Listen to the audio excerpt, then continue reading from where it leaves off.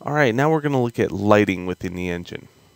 Lighting is one of the only non-transferable things, meaning that if you made a scene within Maya or a scene within 3D Studio Max or Blender, it's not like you're going to be able to export those lights out into the engine.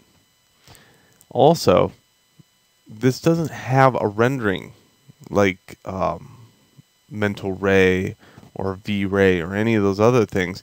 So a student that has concentrated too much on using V-ray, mental ray, and everything else, they feel like, underwhelmed.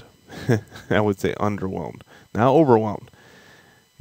Because you are getting down to the importans and photons and caustic lighting and all this crazy stuff that you can get caught up in with Maya and 3D Studio Max with that stuff. But here in the engine, we don't have a lot of that. So what I have to do now is translate some of the stuff that I know about lighting, how light affects an object, how light bounces off an object. I get to try to translate that back here into the engine and show you exactly how that works.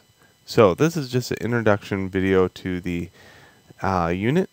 I hope you enjoy the unit, and let's move on.